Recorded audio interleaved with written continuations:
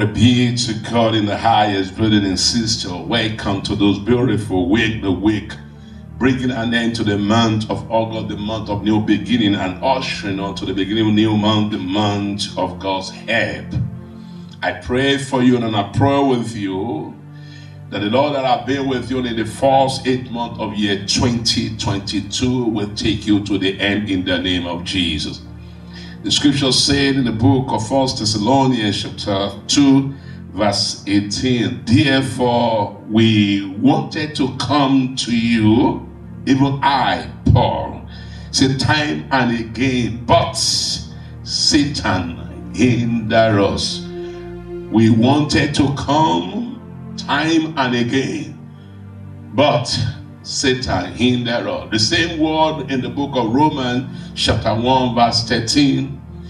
He said the apostles want to come to the church in Rome, and he said, however, Satan, brother and sister, mommy and daddy in the Lord, I don't know whom God has sent to be of a help unto you, and the devil and his cohorts are setting onslaught against you, preventing them, hindering them, forbidding them, militating them, harassing them, scaring them away from you. This hour I decree, as you are hearing me, every man and woman, spiritual being or natural being, born of a woman or taken out of a woman, that have been ordained to be of a blessing to your life, that the devil is in there, I lose them. I set them free at your places of work and over that court cases that you have.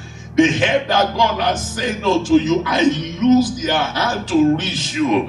The voice that is meant to advocate for you, I lose that voice to speak on your behalf. The hand that is meant to lift you up, to promote you, to restore you, I command that hand to be stretched towards you.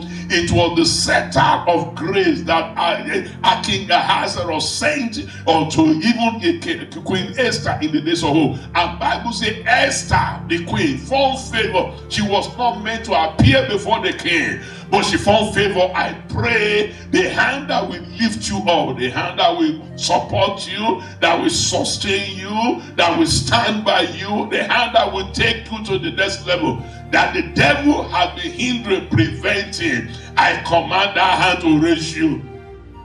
In the name of Jesus, that hand will raise you. That individual, that group of person, they will locate you. Every door that has been closed against your helper, I command it to be open in the name of Jesus. In the foreign land where you are or your children are and they are crying, this month, as you go into the month of September, the month of help, you will find help for yourself, for your household, your spouse, your fiancé.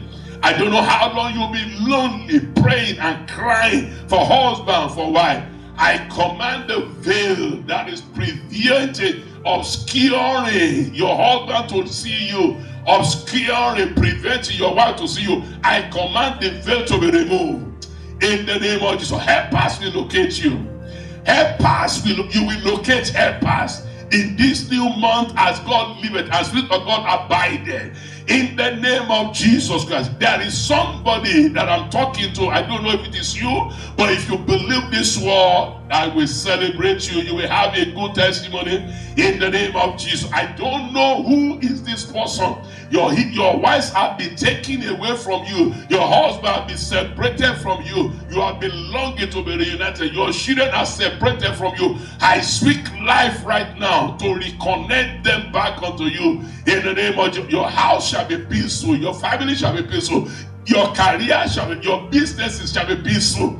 In this new month, help is coming your way in the name of Jesus Christ of Nazareth. As God liveth, as Spirit of God abideth, how until I come your way again, I declare testimony. I call for that testimony. It is a new month, a month of favor, a month of help in the name of Jesus. Thank you, Father, in Jesus' name. After coming your way again, hold on to faith in Christ. There is no alternative. Don't run for alternative. Testimony is yours. God bless you.